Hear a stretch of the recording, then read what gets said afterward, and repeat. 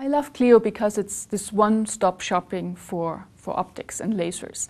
So I get to meet my colleagues who are in the field of semiconductor lasers, and I want to attend the sessions and hear about the newest developments and the record performances in semiconductor lasers.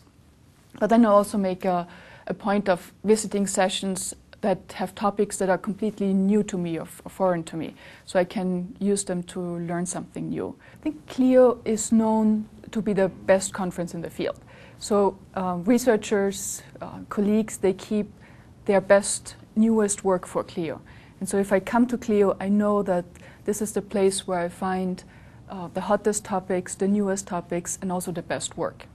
Not just in my own field, but in many different fields. And so I get to meet my colleagues and I get to learn new things. And it's always quality.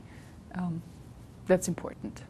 For me, the excitement of going to a meeting like this has really several attributes that are all very worthwhile.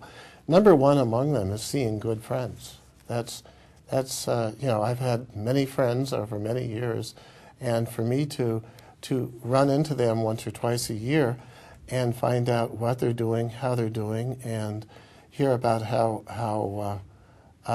what progress they're making in the various scientific fields is always exciting. The second thing is learning from the post-deadline papers what really the latest developments are.